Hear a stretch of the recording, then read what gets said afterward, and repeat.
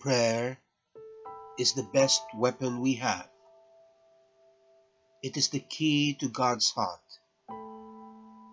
You must speak to Jesus not only with your lips, but with your heart. In fact, on certain occasions, you should speak to Him only with your heart.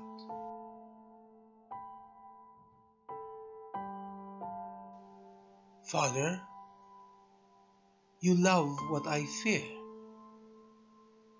Reply, I do not love suffering itself. I ask God for it. I desire it for the fruits it gives me. It gives glory to God. It saves my brethren in exile.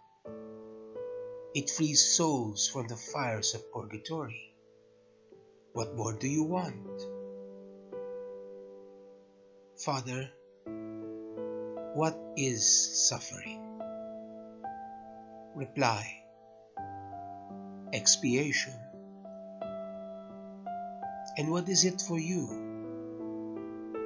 My daily bread, my delight.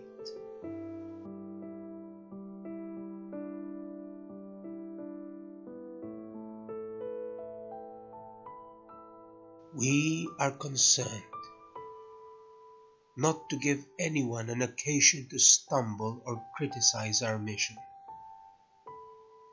Instead, we prove we are true ministers of God in every way by our endurance in so many trials, in hardships, afflictions, floggings, imprisonment, riots, fatigue, sleepless nights, and days of hunger.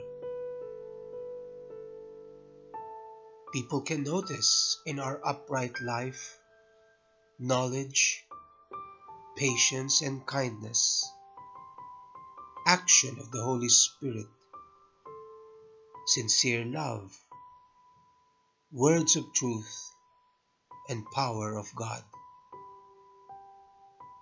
So we fight with the weapons of justice, to attack as well as to defend. Sometimes we are honored, at other times insulted. We receive criticism as well as praise. We are regarded as liars, although we speak the truth, as unknown, though we are well known, as dead, and yet we live. Punishments come upon us, but we have not as yet been put to death. We appear to be afflicted, yet always joyful. We seem to be poor, but we enrich many.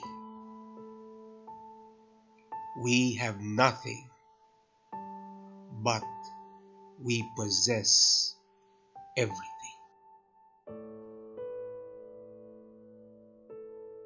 Padre,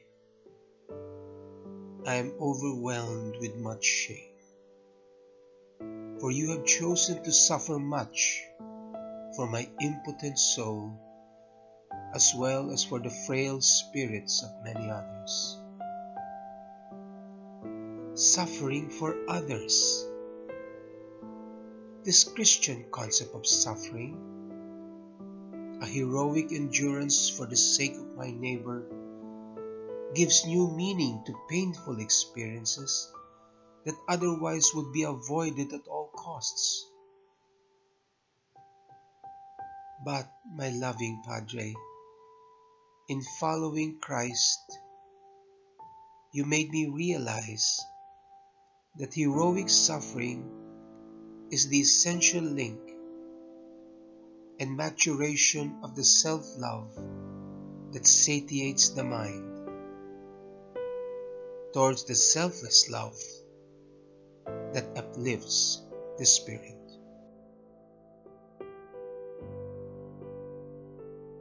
Divine Savior, may my small sufferings and discomforts be my daily offering for the renewal of wayward souls, including my own. Amen.